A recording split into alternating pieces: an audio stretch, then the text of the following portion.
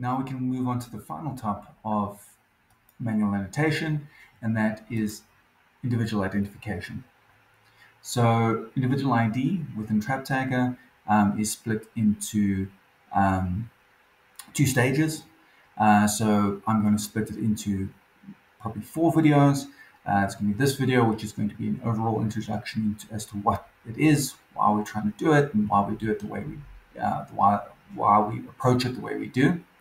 And then we have 1 video each for each of the annotation stages, and then a video dedicated to the sort of looking at the results thereafter. So looking at your library of individuals, what information you can see, and then sort of how you can then combine individuals across multiple data sets, multiple surveys.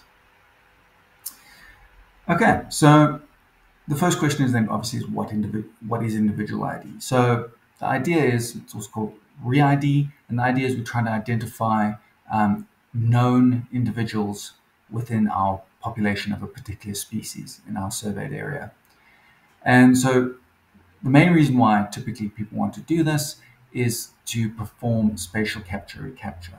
So for those of you that don't know, it's essentially a technique, a statistical technique that uses where you identify an individual at a particular site and then recapture that same individual either at the same site or at other sites to use that information to much more statistically robustly calculate a population estimate for a particular species in your survey area.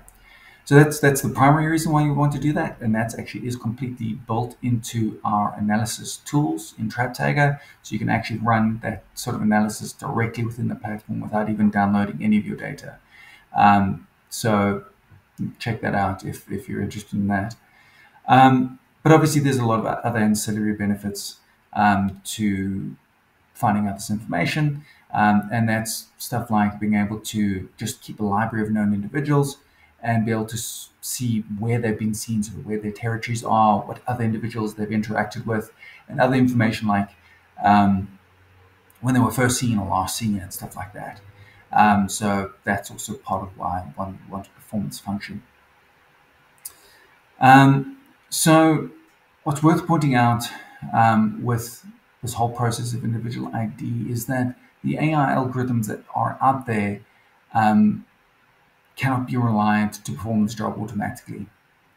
And the problem is that basically due to the sheer number of combinations between all the various images you've got, any number of false positives immediately results in individuals being combined, which, that 2 different individuals being combined, what I mean, which then obviously just snowballs and snowballs into just rubbish out.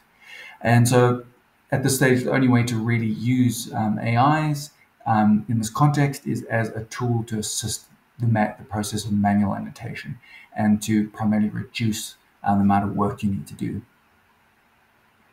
So basically, the problem with all this as well is that our greatest enemy always is that sheer number of combinations. So as the number of images for your particular species of interest grows, the number of potential combinations between them that could be a match grows exponentially. So if you just have 1,000 images of hyena or leopards that you want to perform individual ID on, that's theoretically up to 1 million possible combinations you would have to look at.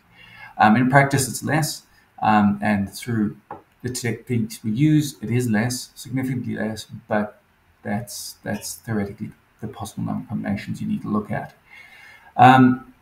So basically that's what we're trying to combat from the start. So everything we do is to try and reduce that number of combinations, and primarily that's by using an AI to generate some sort of similarity score. It's a measure of how similar pairs of images are, so that when you're busy annotating, you can start at the most similar pairs and then work your way down, in essence, so that you're able to combine all the easy combinations before getting into sort of the weeds and where it's challenging, and be able to really, just simply reduce the number of combinations. So the way we go about it is, as I said, is in 2 stages. So the first stage, what we do is we look at on a per cluster basis. So we've always spoken about clusters within TrapTagger These are images at the same site that have been triggered by the same event. Specifically, in the case of individual ID, we hopefully have multiple cameras per site, specifically a camera on either side of the game trail, so that we can get both flanks of an individual as it passes through. So we've now got a cluster from multiple cameras. We want to actually be able to use that information and contextually look at a cluster and be able to combine multiple view angles and hopefully multiple flanks of each individual to then basically, before we then run them through the various algorithms, to basically just allow them to be better matched and improve the suggestion process thereafter. While we're doing this, we also have used AI to automatically detect what flanks are seen in each image, and you need to correct that as well. So the idea is we only want to compare left flanks against left flanks and right against right. Otherwise, you end up with false positives if you match across everything. So as part of this process as well, you need to just double check that all the flanks have been detected correctly, so that when everything then is run through the various algorithms, everything is ready for that. Then the second stage is basically now you're wanting to compare between, you've now created these little batches of images with hopefully multiple view angles of each individual.